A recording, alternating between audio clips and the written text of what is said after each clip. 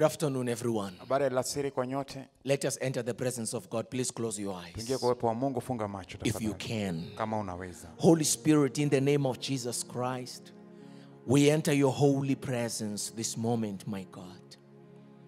We are mortal men. We are sinners who were born into the world of sin. But Lord, you are the Almighty God. You have all the powers, all the knowledge. You are present everywhere. There is no one and nothing in this world that can be compared to you. We ask you, Lord, to have mercy on us. Forgive our sins and our mistakes. And bless those who are participating in this service from their homes, from their offices, from the bus, wherever they will be watching from. May your Holy Spirit touch them. Remove their sicknesses, their pains, the misery, the depression. Remove the sadness, my name of the Lord Jesus Christ. May you bless these families, my God, where there is no unity. This mama is alone right now because the husband left her for another woman. During this lockdown, my God, he left. He took a younger woman. My Lord, may you make justice for this mama. And the justice is not to do something bad to the husband, but bring him back to his senses. Rebuke the spirit of the devil and set this family free. Let there be restoration, my God, in the name of Jesus. Say your prayers now, please. Sema ombi lako sasa. Talk to God. Ongea na Mungu. Ask him to bless your life today. Mwombe abariki maisha yako leo. Ask him to give you spiritual ears Mwombe akupe masikio ya kiroho and understanding, na ukuelewa, that you may understand what he wants to tell you today. ili uweze kuelewa kile ambacho anaenda kueleza leo. In the name of Jesus Christ. Katika jina la Yesu Kristo. Oh my God, embrace your people. Hear their cries, my Father, and answer them today. Wipe away their tears, and let there be a total restoration in the name of the Father, the Son, and the Holy Spirit. In Jesus' name, amen. Praise be to God. Sifa kwa Mungu. If you can, sit down, please. Kama unaweza, keti chini tafadhali. I want you to watch this testimony. Nataka utazame ushuhuda. When we come back, I'm going to talk about it. Tunaporejea tuzungumzie And ushuhuda. we will pray together. Na tuomba pamoja. Take a look. These are results of faith. My name is Lynette Okiro. I live in Nairobi, Kenya. I'm an advocate by profession. Before coming to the Universal Church of the Kingdom of God, my life was completely destroyed. I had just lost my job and had not been able to secure another one for a full 1 year. So I came to the church. I was completely down financially. My family had had disagreements, and so we had not spoken for 5 years. My life was completely destroyed in terms of even my health. I came to the church when I had lifestyle diseases. I was hypertensive, I was borderline diabetic, my vision was failing. I was spiritually very down. I had gone to church, but I had no spiritual life at all. When I came to the church, I was introduced to the chains of prayer, and because my life was so destroyed, I decided to come to the church every day. And slowly, slowly, my life began to change. The first time I was introduced to the concept of sacrifice was one afternoon when I had attended a service, and the pastor told us how important it was to honor God by giving him more and keeping less. And I remember I had something like $25, and that day I decided to give the 20 and remain with the 5. And so this was my first experience with sacrifice, and it went on like that until it came to the campaign. I participated in several campaigns, but the one that I remember clearly is one campaign where I decided to go all out. I had come with no money at all to the church, but through my previous employment, there was some money that I had put aside for investment for my retirement. It was about 1.3 million. And so when the campaign came, I decided to go all in, and I put this money on the altar. The reason I decided to sacrifice this money that had been put aside for my retirement was because I came to the realization that I can only trust in God. I'd come to the church with trust issues, and I didn't trust easily. But through the years, as I was being taught by the pastors every day as I attended the teachings and the chains of prayer, I came to realize that it's only God that I can trust. And so I went all out, and I put this money that had been earmarked for my investment, for my retirement. The moment I placed my sacrifice on the altar, things began to change. I got a job that put me in touch with some of the top leaders in this country, a very fulfilling job where my contribution is appreciated. He built us a home as a family. We were united, and he restored us to peace. He built a home that was more than 10 times the value of the sacrifice that I had placed on the altar. My health was also restored. I am still working on other aspects of my life, but one thing I've come to realize is that sacrifice is a very spiritual thing, and sacrifice shows your trust in God, your faith to put in everything that you have on the altar, in the belief and in the knowledge that God will look after you. Lynette today is a very happy person, peaceful. I no longer have all those anger issues, all the frustration, the bitterness that I had when I came to the church. Our family is restored. We are very united, very close. We have a beautiful home to go to. We gather there. Wherever we are in the world, we all come over December. We congregate there together. My health is great, and I'm working on the other aspects of my life. I participate in each and every campaign as it comes. We have 2 campaigns each year, and every time I participate in a campaign, God takes me a step higher. I would advise you, if you're hesitating, to jump in and give God a chance to work a miracle in your life. I tested God, and he came through for me. Thank you, Jesus. We are in the campaign of Israel. Tuko katika kampeni ya Israeli In the spirit of Gideon. kwa imani ya Gideoni. You're going to write your prayer request Utaandika chini ombi lako and bring it to the altar na uilete kwa madhabahu this month of July. mwezi huu wa Julai, And it will be taken to the valley of the revolted ones. na itapelekwa katika bonde ya waliochukizwa. Just like Gideon, who was a slave for 7 years, along with his people in the hands of the Midianites. Kama vile Gideoni alikuwa mtumwa kwa miaka 7 pamoja na watu wake kwa mikono ya Midiani. His people were hiding in the caves. Watu wake walikuwa wanaishi kwa mashimo. The hand of Midian was so strong against the Israelites. Mkono wa Midiani ilikuwa na nguvu sana dhidi ya Wanaisraeli. But when the angel of God came to Gideon, Lakini malaika wa Mungu alipomkujia Gideoni, saying, "The Lord is with you, mighty warrior," akimwambia Mungu yuko nawe, shujaa mkuu, Gideon unleashed his revolt. Gideoni akadirisha chukizo lake. He said, "Where are the miracles that our fathers told us about? Akasema, wapi miujiza ambazo baba zetu walituelezea? If the Lord is with us, why are we living like this?" Kama Mungu yuko nasi, mbona tunaishi hivi? This is the spirit we are passing to you now. Hii ndio imani tunawapitishia sasa. Gideon was not questioning God. Gideoni hakuwa anamuuliza Mungu maswali. He was questioning the situation. Alikuwa anatilia shaka hiyo hali. He was rejecting the situation. Alikuwa anakataa hiyo hali. This is what you have to do on the altar. Hivi ndio unafaa ufanye kwa madhabahu. If the Lord is with me, Kama Mungu yuko nami, why is my husband going out with another woman? mbona mume wangu anaenda nje na mke mwingine? Why are my children on drugs? Mbona watoto wangu wamepotea kwa madawa ya kulevya? Why is my family destroyed? Mbona familia yangu imeharibika? Why do I have an incurable disease? Mbona ina ugonjwa ambao hauna tiba? Then God will direct you what to do in order to change this situation. Kisha Mungu atakuelekeza nini unafaa ufanye ili ubadilishe hali hii. To Gideon, he said, "Go in this might of yours Kwa Gideoni alimwambia, enda na ukuu wako huu and save Israel." na uiokoe Israeli. Gideon said, "How will I do it? Gideoni akajiuliza, nitafanya vipi? My clan is the weakest in the tribe of Manasseh. Ukoo wangu ndio dhaifu kabisa katika lugha ya Kimanase.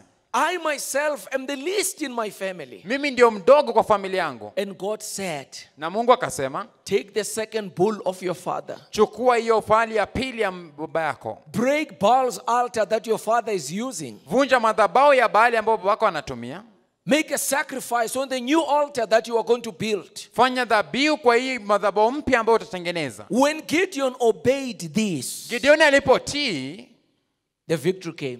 ushindi ulikuja. So what am I telling you now? Nakwambia nini sasa? God is not going to bring the blessing to you. Mungu atakuletea baraka. You just watched Lynette's testimony. Umetazama ushuhuda wa Lynette. God is not going to bring the victory to you. Mungu atakuletea ushindi mahali ulipo. God is not going to bring the solution to you. Mungu atakuletea suluhisho. God is going to give you instructions. Atakupatia maagizo. He's going to give you His word. Atakupa neno lake. Once you obey His word, Unapotii neno lake, then you are going to have the victory. kisha utapokea ushindi. You are going to have the strength you need. Utapokea nguvu ambayo unahitaji. You are going to have the solution you need. Utapata suluhisho ambayo unahitaji. Your life will change. Maisha yako itabadilika. But it all starts when we obey the voice of God. Yote inaanza tunapotii sauti ya Mungu. This is what Gideon had to do. Hii ndio Gideoni ilibidi afanye. When he did that, Alipofanya hivyo, the Bible says in the book of Judges chapter 6 verse 34, Biblia inasema katika kitabu cha Waamuzi mlango wa 6 mstari wa 34. but the Spirit of the Lord came upon Gideon. Then he blew the trumpet, and the Abiezrites gathered behind him. The Spirit of the Lord Roho wa Mungu came upon Gideon ilimkujia Gideoni, and gave him direction. ikampatia mwelekezo. After he had obeyed the direction of God, Baada ya kutii maelekezo ya Mungu, after he had obeyed the word of God, baada ya kutii neno la Mungu. this is what I want you to understand Hii today. ndio ningependa uelewe leo. Your victory lies in your obedience to the word of God. Ushindi wako unapatikana kwa kuutifu wako kwa neno la Mungu. Only 4 letters will change your life. Ni herufi 4 pekee ndio zitabadilisha maisha yako. 4 letters will rewrite your history. Herufi 4 zitabandika upya historia yako. O-B-E-Y. O, ba, e na y. That is the letters that will change your life. Hizo ndo herufi ambazo zitabadilisha maisha yako. Obey. Kutii. In this campaign of Israel, Katika kampeni hii ya Israeli, this campaign in the spirit of Gideon, hii kampeni ambayo tunaenda kwa imani ya Gideoni. what is it that God wants you to do? Nini ambacho Mungu anataka ufanye? What kind of a sacrifice does God want you to make on the altar? Ni dhabihu gani ambayo Mungu anataka ufanye kwa madhabahu? Obey only that. Tii hiyo pekee. There are no many things. Hakuna mambo mengi. We are talking to you who are crying this moment. Tunakuzungumzia wewe ambao unalia wakati huu. You whose husband left you for another woman. Wewe ambaye mume wako alikuacha kwa ajili ya mke mwingine. Your wife left you, took the kids and took off because you lost your job. Mke wako alikuacha, alichukua watoto akaenda kwa sababu ulipoteza kazi. You find yourself alone now. Unajipata sasa uko peke yako. You who were diagnosed with an incurable disease. Ulipatikana na ugonjwa ambao una tiba. The doctors told you categorically that there is nothing they can do for you anymore. Madaktari walikuambia hususan na kwamba kuna chochote unaweza kufanya wakusaidie zaidi. Wait for a miracle.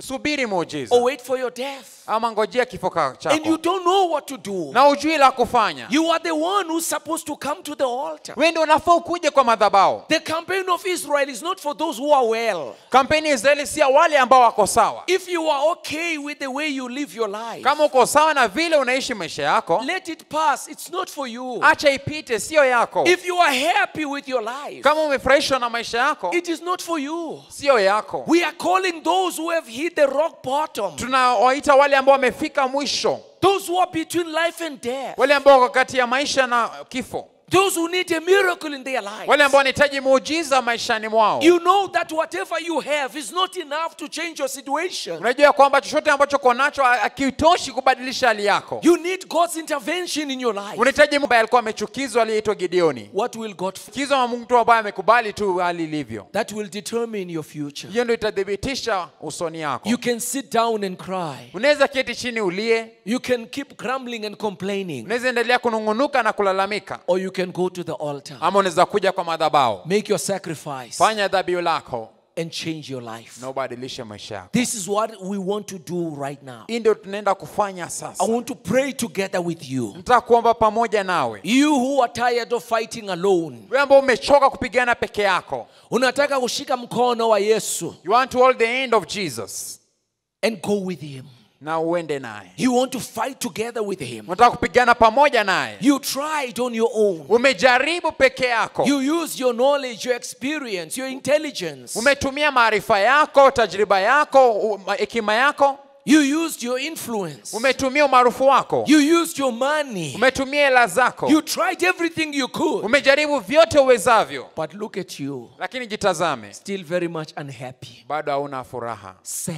Bado umesononeka. Frustrated. Umeghadhabika. And depressed. Na uko na huzuni. Go to the altar, my friend. Enda kwa madhabahu rafiki. Climb the altar. Panda madhabahu. The altar is the place of meeting.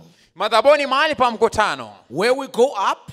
Ambao tunaenda juu. And God comes down. Na Mungu anashuka chini. We meet God on the altar. Tunakutana na Mungu kwa madhabahu. The altar changes the weak into strong ones. Madhabahu inabadilisha wadhaifu wanakuwa wenye nguvu. The small ones into great ones. Wadogo wawe wakuu. Those who are in shame. Wale ambao wako kwa aibu. The altar restores their lives. Madhabahu inarejesha maisha yao. You have to come to the altar. Unafaa uje kwa madhabahu. Stand up, please. Simama tafadhali. Stretch your hands to your screen. Nyosha mikono yako kwenye skrini yako. To my hand. Kwa mikono ya askofu. My Lord, from the altar, I bless these people right now. This person who doesn't know what to do anymore. They tried to use their money and failed. Their influence and failed. Their knowledge, their know-how, their experience and failed. Nothing in this world is enough to change this person's situation, my God. They are unhappy. They are frustrated. They are depressed and sad. They need your intervention, my God. This person has hit a dead end, a rock bottom. Whatever they have tried to do did not work. And there is only one option that Satan gives to them: suicide. But right now, my God, we are telling them there is no suicide but the altar. The option is the altar, to come and lay their lives on the altar. Even this person who was about to take their lives, they were going to destroy it anyway. So they might as well put it on the altar. Give it to you, my Lord, because you have power to change this life. You have power to turn their sadness into victory, into glory, into peace, into joy. You have power to restore this person, my God, as you restored the Israelites through the faith of Gideon and the 300 men. So change the history of this person, my God. Wipe away their tears, take away their shame, and give them a new life through this campaign of Israel. Change this person's life, my God. Remove the heavy burden that has been on their shoulders for many years, and give these people peace, my God. Answer their prayers in the name of the Lord Jesus. Lift up your hands, my friend. Inua mikono yako juu rafiki. Invite the Holy Spirit to come upon your life. Mwalike Roho Mtakatifu aje maishani mwako. Tell God, I will obey your voice. Mwambie Mungu nitatii sauti yako. Just as Gideon did. Vile Gideoni alifanya. And your spirit came upon him. Na roho wake alikuja juu yake. I will obey, my Lord. Nitatii Mungu wangu. I will climb the altar. Nitapanda kwa madhabahu. And sacrifice to you. Na nitakutolea dhabihu. Let your spirit come into my life. Acha roho wako aje maishani mwangu. Oh, come, Holy Spirit. Shuka Roho Mtakatifu. And fill me with your presence. Na unijaze na uwepo wako. Talk to God right now. Ongea na Mungu sasa. Yes, go ahead.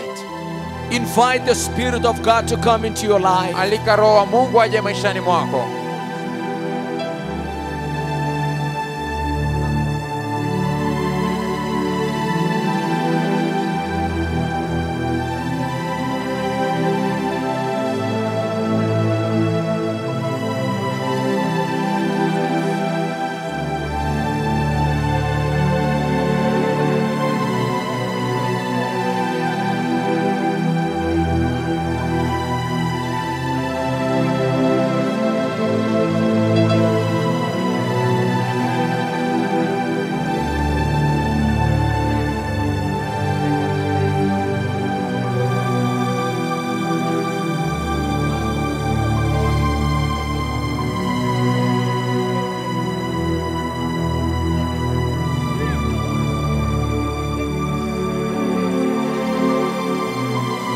Oh my God, let them receive the Holy Spirit. Let them receive your presence this moment as they are seeking you, my God. Pour your Spirit upon their lives. Pour your Spirit into their hearts, my God. Strengthen this person who has always regarded himself as the weakest one. This person who has no self-esteem. This person who has no confidence. Come, Holy Spirit, and fill them right now with your presence. Hallelujah. Oh, Holy Spirit, renew your people's lives. Renew their souls, my God. Revive their faith and give them your Spirit, your presence, in the name of the Lord Jesus. Lift up your hands, receive the Spirit of God where you are. Inua mikono yako na upokee Roho wa Mungu mahali ulipo. Receive the anointing of the Holy Spirit right now. Pokea utakaso wa Roho Mtakatifu. He fills you with His presence. Anakujaza na uwepo wake. He renews your soul. Anafanya upya nafsi yako. He renews your strength. Anafanya upya nguvu zako. And He gives you salvation. Na anakupa wokovu. You decided today wewe ambaye umeamua leo that you are going to obey His voice. ya kwamba utatii sauti yake. You are going to follow His will. Utafuata mapenzi yake. He fills you with His Spirit. Anakujaza na Roho wake. As He did with Gideon. Jinsi alifanya na Gideoni. He anoints you now. Anakutakasa sasa. You have been weak. Wewe ambaye umekuwa mnyonge. You have been depressed. Wewe ambaye umehuzunika. No pleasure to live anymore. Hauna azma ya kuishi tena. Receive a new life now. Pokea maisha mapya sasa. The Holy Spirit gives you a new life. Roho Mtakatifu anakupa maisha mapya. The Holy Spirit strengthens you. Anakupa nguvu. He gives you salvation. Roho Mtakatifu anakupatia wokovu. Lift up your hands. Inua mikono yako juu. You can glorify Him now. Tukuze sasa. Give glory to God. Tukuza Mungu. Give glory to the Lord. Patie Mungu tukufu. With all your heart. Na moyo wako wote. Go ahead.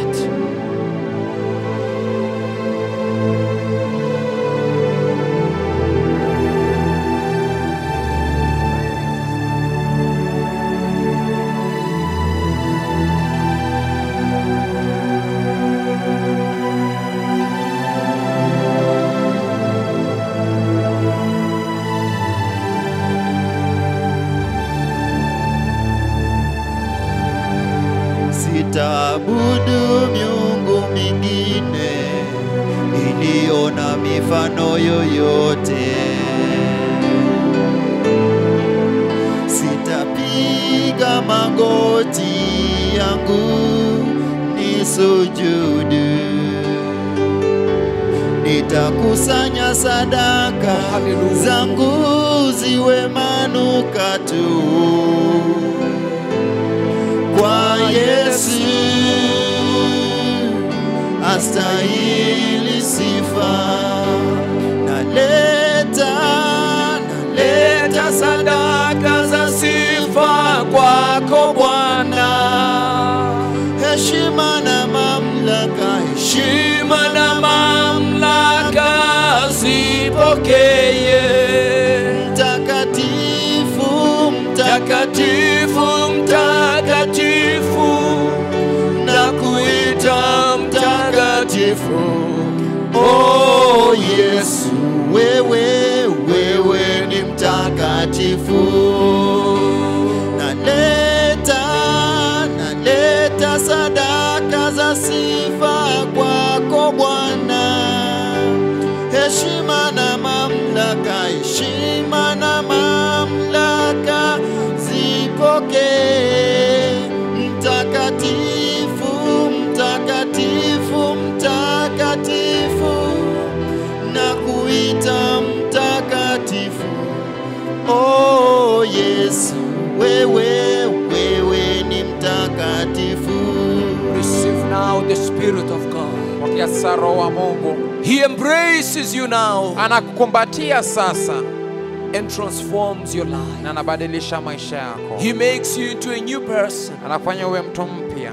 A servant of God. Mtumishi wa Mungu. Hallelujah. Receive peace now. Pokea amani sasa. Receive joy. Pokea furaha. Receive salvation. Pokea wokovu. Receive strength. Pokea nguvu. Receive faith. Pokea imani. That will change your life. Ambayo itabadilisha maisha yako. Hallelujah. Oh Lord, we glorify you. We worship you. We magnify your name, Lord. You are so great. You are so glorious. You deserve all the honor and the glory. Be praised. May your name be praised and glorified. In Jesus' name. Hallelujah.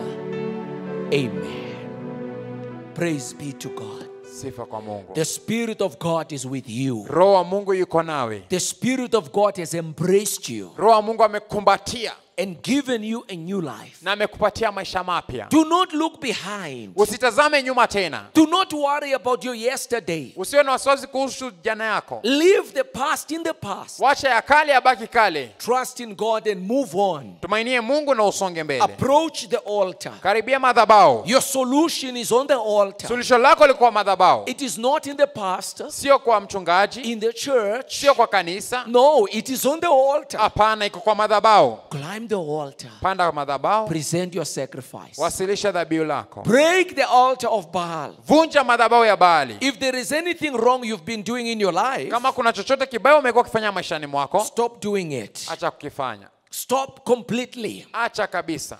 Break the altar of Baal. Vunja madhabahu ya Baali. Break your ties with sin. Vunja makubaliano yako na dhambi. That is the meaning of breaking the altar of Baal. Hiyo ndio ina maana ya kuvunja madhabahu ya Baali. Break your covenant with sin Vunja agano lako na dhambi. and make a new covenant with the Lord Jesus on the altar Nafanya agano jipya na Bwana Yesu Kristo kwa madhabahu through your sacrifice kupitia dhabihu lako in the campaign of kwa Israel. kampeni ya Israeli. We are going to finish our service now. Nenda kumaliza ibada yetu sasa. Going to make the last prayer. Tafanya ombi la mwisho. But before this prayer, Kabla ya hii ombi, I want you to watch this video. ningependa utazame video hii. Talking about life after death. Inazungumzia maisha baada ya kifo. Every Wednesday, I'm going to show you one more. Kila Jumatano tutakuonyesha moja zaidi. This is the first one. Ili ni la kwanza. Next Wednesday, I will show you the second one. Jumatano inayokuja nitakuonyesha la pili. In total, there are 7. Kwa jumla ziko 7. Take a moment Chukua muda and watch this video. na utazame video hii. Certainly, the greatest curiosity of man is what will happen to him after death. For centuries, man has been seeking answers to this matter. There are many books and movies which try to depict life after death, theory which confuses the human race. Is it possible to know how our lives will be in eternity? You will follow these and other topics here on The Mysteries of Eternity.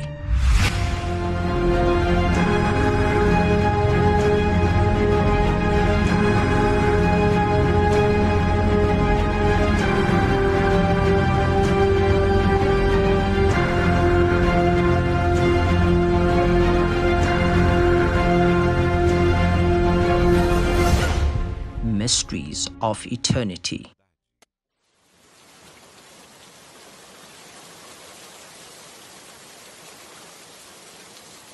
On today's episode, who will come to fetch your soul? The Bible is full of revelations about life after death. The Lord Jesus was one who spoke most about it, giving in detail things that will happen after giving our last breath. Certainly, Jesus' most revealing discussion concerning eternity speaks of 2 men who had different destinations, the rich man and Lazarus.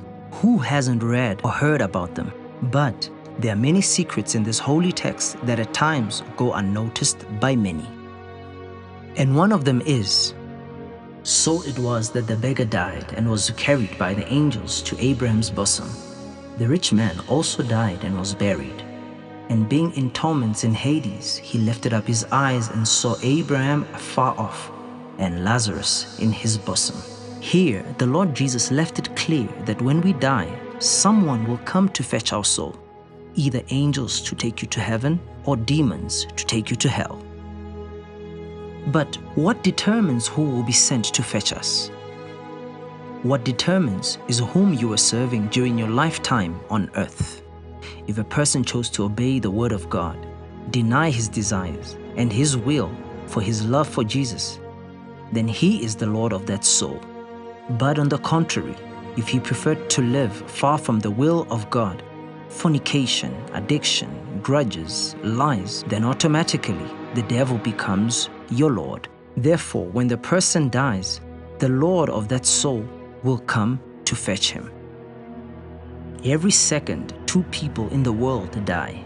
Both the rich and the poor die. Both the famous and the unknown die. The young and the old die. People die of old age.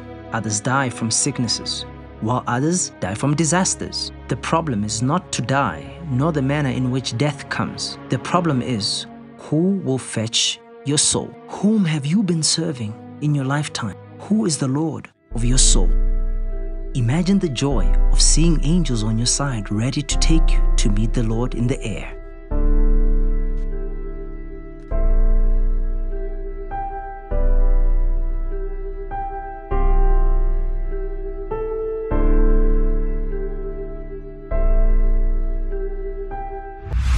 However, imagine the despair of those who didn't believe and who chose to live according to their desires and sins when they come across demons to take their souls to hell.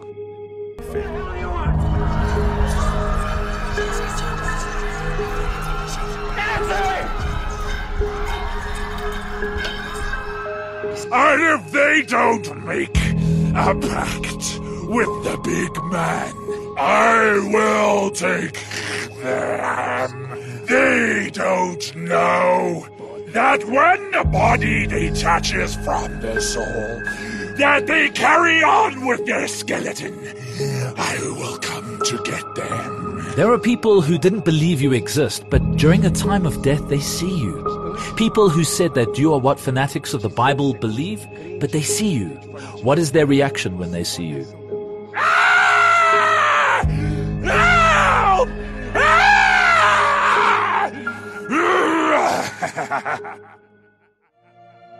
And that's where eternity starts, either with God or without Him. But God said to him, "Fool, this night your soul will be required of you. Then whose will those things be which you have provided? If you pass away now, who will come to fetch you?" Next episode. It is said that we take nothing with us when we die. However, there are 3 things that a person takes with him after death.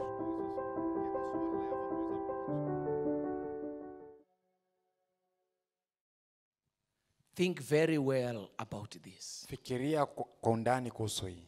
Who will fetch your soul? Nani atachukua nafsi yako? Will it be the demons or the angels? Itakuwa mapepo ama malaika? What will be the destiny of your soul? Atma ya nafsi yako itakuwa wapi? Will it be hell or heaven? Je, itakuwa kuzimu ama mbinguni? You make that decision. Unafanya uamuzi. There is nothing that can be done after you die. Hakuna chochote ambacho kinaweza fanywa baada ya wewe kufa. All the decisions we take while we are still alive. Maamuzi yote ambayo tunachukua wale tungali hai. Take a decision today to surrender your life to Christ. Chukua uamuzi leo kupatia Yesu maisha yako. To walk with him, kutembea naye, to do his will. kufanya mapenzi yake, You will be saved. utaokoka. These bodies that we are in are temporary. Hizi mwili ambazo tuko ndani yazo ni kwa muda mchache. This body is not me. Huu mwili sio mimi. It is just a casing Ni kitu tu ya kuweka. that is carrying me. Imenibeba tu. I am actually the soul inside this body. Mimi ni nafsi ambayo iko ndani ya mwili huu. When this body dies, Mwili huu unapokufa, when it stops working, unapoacha kufanya kazi, my soul will continue outside this body. nafsi itaendelea nje ya mwili huu. This is what many people don't understand. Hii ndio jambo watu wengi hawaelewi. A soul is eternal. Nafsi inaendelea daima. There is no death for souls. Hakuna kifo kwa nafsi. It's the body that dies. Ni mwili ambao unakufa. The body has an expiry date, Mwili uko na siku ya kuharibika, but your soul will continue. lakini nafsi itaendelea. Outside this body, Nje ya mwili huu, either in hell aidha ni kule kuzimu or in heaven. ama mbinguni. Make a decision now. Fanya uamuzi sasa. Let's make our last prayer. Fanya ombi letu la mwisho. Close your eyes. Funga macho. Our Father, in the name of Jesus Christ, we take a decision right now to walk in your ways, to do what is right in your eyes, to obey your voice. My Lord and my God, We don't want to perish when we reach the end of our journey. The body will go back to the dust where it came from and rot. But our souls will continue, my Lord, for eternity. Therefore, we surrender to you our lives. Forgive our sins and our mistakes. Forgive, my God, our carelessness. The times that we followed the will of our flesh, the burden of this world, and forgot about yours. Receive our souls, my God, and give us salvation, we pray. Talk to God right now. Ongea na Mungu sasa. Say a short prayer Sema ombi fupi. and lay your life in His hands. Aweke maisha yako mikononi mwake. In the name of Jesus. Katika jina la Yesu.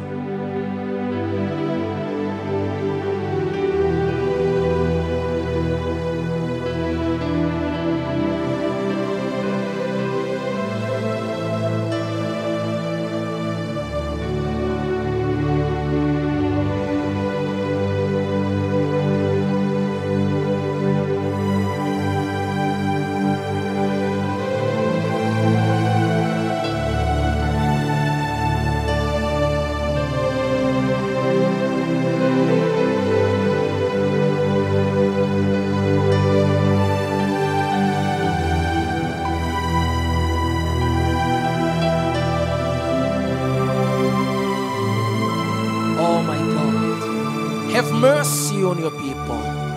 Give them salvation, my Father, for the glory and the honor of your name. In the name of the Lord Jesus Christ. We thank you, Lord. We thank you for this opportunity to know what we know. The opportunity to know you. We thank you for your salvation, for your word, for your spirit, my Lord. Have mercy on those who are crying out to you, those who are humbling themselves before you. Give them grace, my Lord, and save their souls in the name of Jesus. Amen. Praise God. Sifa kwa Mungu. We have come to an end of our service. Tumefika mwisho ibada yetu. Next Wednesday we are going to bring another video for you. Jumatano inayokuja tutakuletea video nyingine. Many people say you carry nothing when you die. Watu wengi wanasema haubebi chochote unapokufa. We are going to tell you that there are 3 things that you are going to carry with you. Tutakuelezea kwamba kuna vitu vitatu ambavyo utabeba nazo. You will hear next Wednesday what are those 3 things that you carry with you when you die. Utasikia Jumatano inayokuja ni vitu gani hizi 3 ambazo unaenda nazo wakati utakufa. And this Sunday, na hii Jumapili, it's going to be the Sunday of the blowing of the trumpets. Itakuwa Jumapili ya kupuliza tarumbeta. We are blowing the trumpets. Tunapuliza tarumbeta. We are calling the warriors. Tunaita mashujaa. Those who want to be one of the 300. Wale ambao wanataka kuwa kati ya wale 300. If you say I am one of the 300, ukisema wewe ni mmoja wao, so this coming Sunday, hii Jumapili, join our services online. Ungana kwa ibada zetu kupitia mtandao. 8 o'clock in the morning, saa 2 asubuhi, and 10 o'clock in the morning, na saa 4 asubuhi, and the last one will be 12 midday. Ya mwisho ni saa 6 mchana. We are going to blow the trumpet. Tutapuliza tarumbeta. We are going to call you to climb the altar. Tutakuita upande kwa madhabahu. Our services are on Kenya UCKG. Zinapatikana kwa Kenya UCKG. Both on Facebook and YouTube. Kwa mtandao wa Facebook na mtandao wa YouTube. You can also follow in my page, Gerald Nkai. Pia katika ukurasa wa Facebook wa Askofu. Wherever you can watch us, watch. But send the links to your friends, to your relatives, to your family members. Popote unaweza tazama, lakini tumia familia, jamaa, marafiki hiyo link. Join us in faith. Ungana nasi kwa imani. Take now the bank details of the church from your screen. Chukua sasa maelezo ya kanisa ya benki. Going to sing a song quickly while you are taking down the bank details. Taimba wimbo upesi unapochukua maelezo. For you to give your offerings to God. Tumtolee Mungu sadaka zako. To give your tithes to God. Toa fungu lako la 10 kwa Mungu. You can take the details now. Chukua maelezo. Wewe ni Mungu mkuu, waweza yote, hakuna Mungu kama wewe. Wewe ni Mungu mkuu, waweza yote, hakuna Mungu kama Let's make our last prayer. Fanya ombi letu la mwisho. Lift up your right hand. Inua mkono wako wa kulia. May the Lord our God keep you and guard you. Bwana Mungu wetu akuweke na kulinde. May the Lord shine his face upon you and have mercy on you. Na Bwana afanye uso wake ung'ee juu yako na kurehemu. May the Lord our God give you peace. Bwana Mungu wetu akupe amani. Tonight, tomorrow and forever. Siku wa leo, kesho na hata milele. In Jesus' name. Katika jina la Yesu. Amen. Amina. Praise be to God. Sifa kwa Mungu. Have a good evening. Kuwa na jioni njema.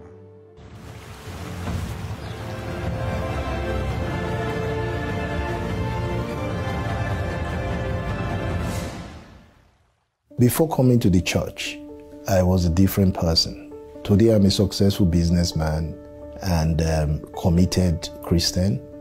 But before that, I could say I was religious. I had a lot of insecurity. I believed in God, but I wasn't really sure of anything at all. I wasn't sure of myself. I wasn't sure about the ways of God. I wasn't sure about anything. I was very confused. Then I heard about the tithes, that when I give tithes, the devourer will be rebuked, and it shows that I'm putting God first. I wanted to see the power of God in my life. And that has really helped me because I now had passion. And that passion was passion to do the will of God. Because my life is already with God. My life is already on the altar.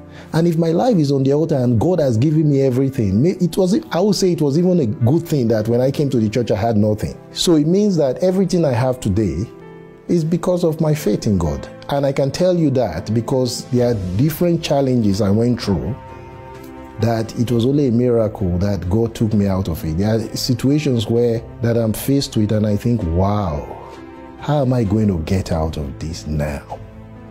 And miraculously, God takes me out of that situation. The first thing we saw was my son, he had asthma and he was healed. Because before that, it was really troubling because when he got the attack, he had to go into hospital and all that, and he was healed. And I thought, wow, I'm going to continue putting this to the test. I'm always saying, God, show me what I need to do. And I tell you, from what I see is that we are renewed every day in my household. My son, he is also serving God. He's doing very well. He's an assistant in the church as well. My wife is also an assistant. I'm an assistant. This is the life we live. We live a life of sacrifice, a life of fighting to please God, fighting to do the will of God. And as I say, God has given us true joy, true peace, true happiness has come from God and is living from faith to faith. Today, as I say, we really have the best. We have the best. We have businesses, we have properties, we have nice cars. What I used to earn a year, easily I give the tithes of what I used to earn, easily. A year's wage, now it's a tithe from time to time, very easy. It's an amazing life to follow God, but most importantly is to be in the presence of God and tell people about what this God can do in their lives.